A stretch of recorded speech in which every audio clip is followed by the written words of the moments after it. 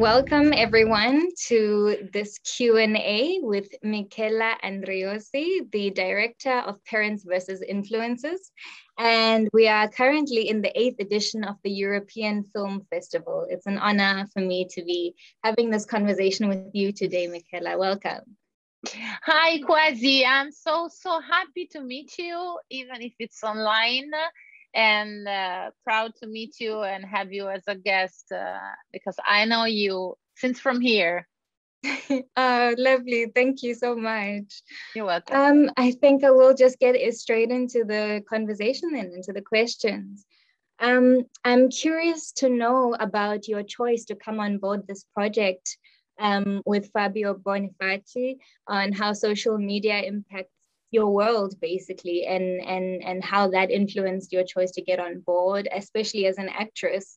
I know here as an actress as well, you have to have like a good social media following in order to be relevant and what all of that means. And then, of course, in the younger generation, in order to be witnessed and relevant in the world, you have to be witnessed by this amplified thing that is social media. It's more than what we do in the day-to-day. So I'm curious to know about your experience. Okay, so I wanted to investigate the relationship from a father and a daughter, because I've been talking about women for a long time in my life, with the first 2 movies and a TV series who's be releasing right now on Netflix, and with a book about the women without children, so child-free. So I wanted to change a point of view and know better and closer fathers. And it happened that Fabio Bonifaci was writing a script, a plot, a subject about a father who's fighting her daughter's passion for social media. And in this war against social media, he fell down in this hole of social media, and it changes very, very much his point of view.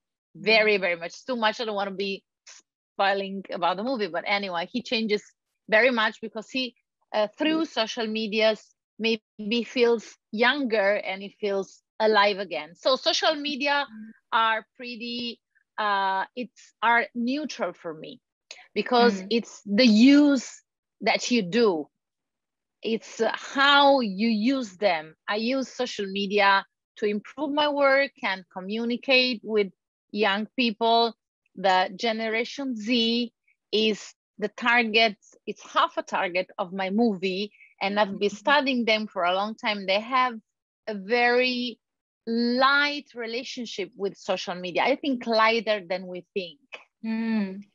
They are really, they are bonded in social media, but they can be sometimes more free than us because they are native.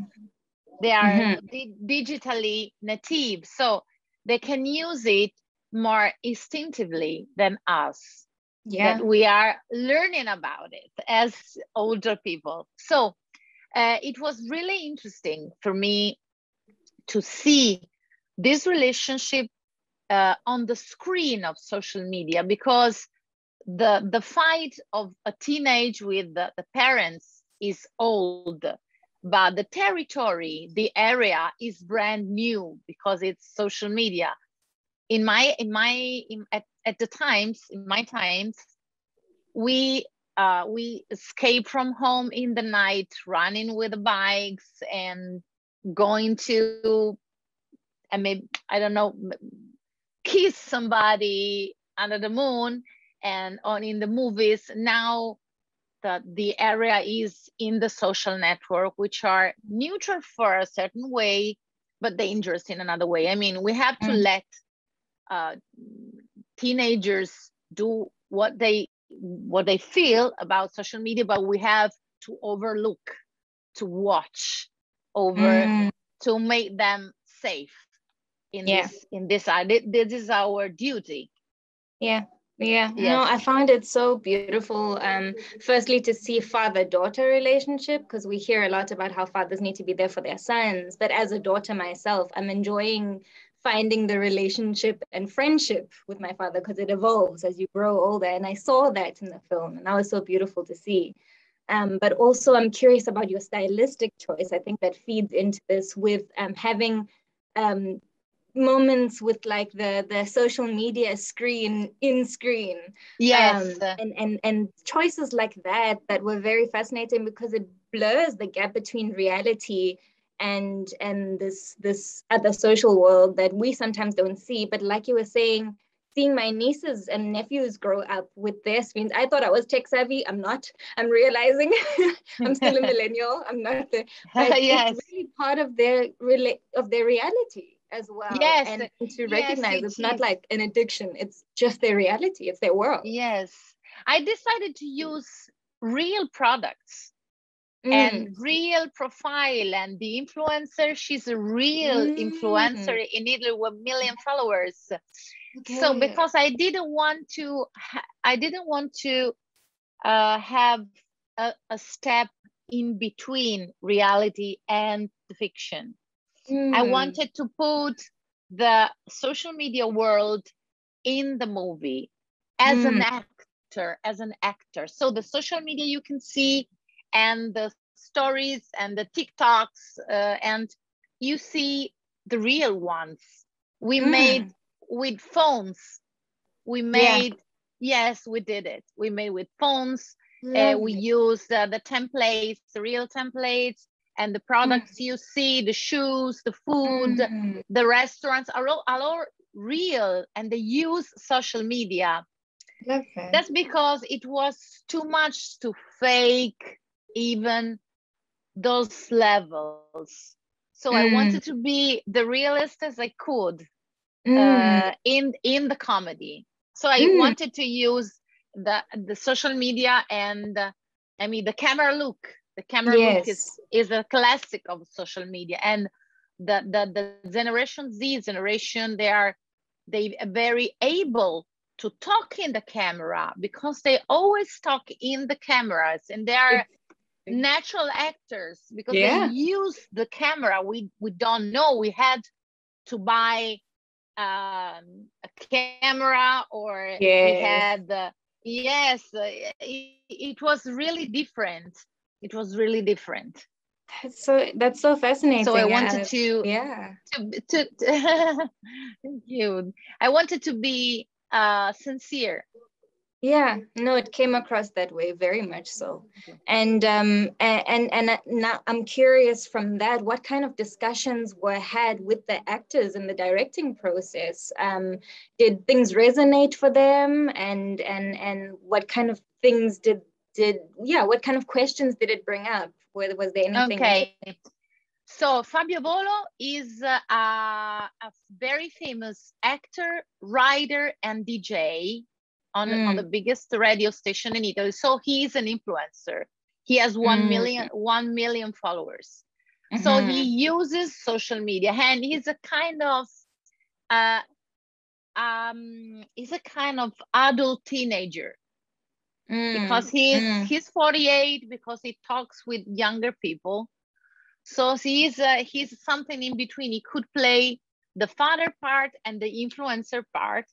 mm, Okay. So it was easy for him to talk about social media because he uses every day to spread his work. mm, And the influencer girl, I had to direct her as an actress because she thought at the very beginning, she thought the movies were like social media, and right. I had to teach her that there's something different. And so she could be inspired by herself as influencer, but she couldn't be Mm, really herself. So we gave the her character more sensibility, more fragility that she has not. But we mm, use the skin positivity because mm, she is an advocate for skin positivity mm. because she has problems with skin. And so we use this. And about the girl, the daughter, Ginevra Francesconi, who's a real talent. She's incredibly talented, and she was very easy to direct, but she is the less interested in social media of all the cast. Really? That's interesting. It's incredible. So that's what I say. Maybe if I'd ever shoot the second part, a sequel, I'd read or I write about a girl who closes her social media, because she's the farthest about social media. She uses to see other people, but she doesn't express herself through social media. She's very far. She's like, these young stars like Billie Eilish. They post not so much, and all weird things about themselves with ugly pictures and weird posts and weird captions. They're weird. They're in the most beautiful way. So I had to learn about her and ask her how to talk about how to tell a girl as her, but just a little bit different of her, more interested in social media, because this is I think it's a universal war between parents and, more than influencer, the phone, because they're always like this. And how technology can be used well or not well, and how it sucks you up. And also through the film, you tell quite well how it's not really an age thing. It's a culture thing. It's a socialization thing, and that's important to know. Our culture influences us, and technology has become part of culture now. So learning those things and learning how to use it when it's new to us. Last question about the medium of comedy. I know you work a lot in comedy and tackling some things that can be dangerous, like social media and stuff, but through the vessel of comedy. If you can let us know a bit about that and why that touches you so much, and just briefly, whatever closing remarks you'd like to make. So comedy is my key view. May I say this? It's the way I see the world. And in my whole world is through humor, because humor saves lives, and humor allows us to say things without hurting, and taking care of things. And it's hard because my culture, Italian culture, is not so open to female comedy. It's a relatively brand new thing. We are not an old. We have had few famous female comedians. Because female icons are not funny, it's Italy. It's serious or serious and beautiful or funny, not together. Not a Lucille Ball tradition, not okay. But this is changing. So is it possible to mix and make a kind of family rom-com, which the movie wants to be?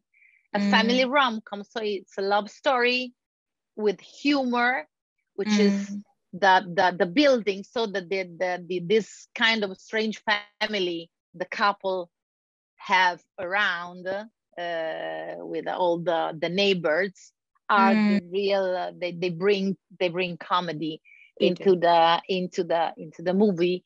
But I think I wanted to make a family rom-com. So I hope I did. I hope I did. Yes. It landed. Thank you so much. I wish we could talk more, but it's been so lovely to have next time. Thank you. And Yeah, hopefully we next meet in time person.